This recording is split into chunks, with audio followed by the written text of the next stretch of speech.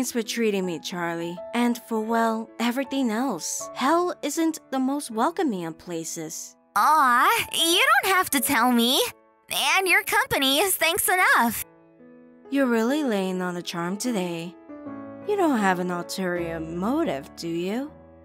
Yeah, right, Vaggie. An ulterior motive, she says.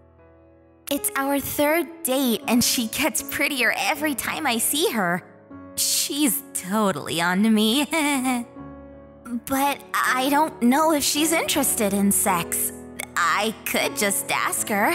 I mean, I don't want anything crazy like handcuffs or whips or whipped cream?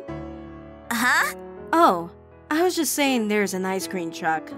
Oh, let me buy you a cone, Vaggie. I need something cold anyway.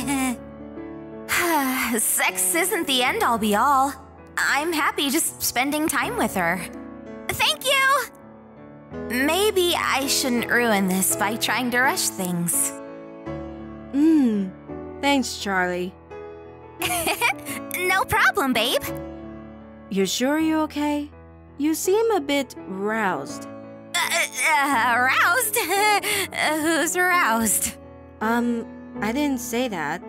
Oh, right, of course! Sorry. I just got a lot of stuff on my mind and stuff. You know how stuff is. Oh, shit! I'm so sorry! It's okay, hun. Let me get that for you. You're hopeless. Here's a napkin. Huh? What the fuck is wrong with me? Vaggie! I don't know what I was thinking! Please forgive me!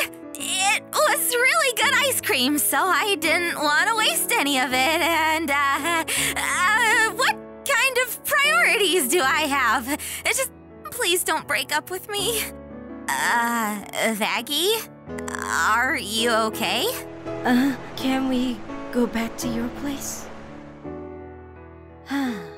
You know, I was actually kind of worried about rushing things.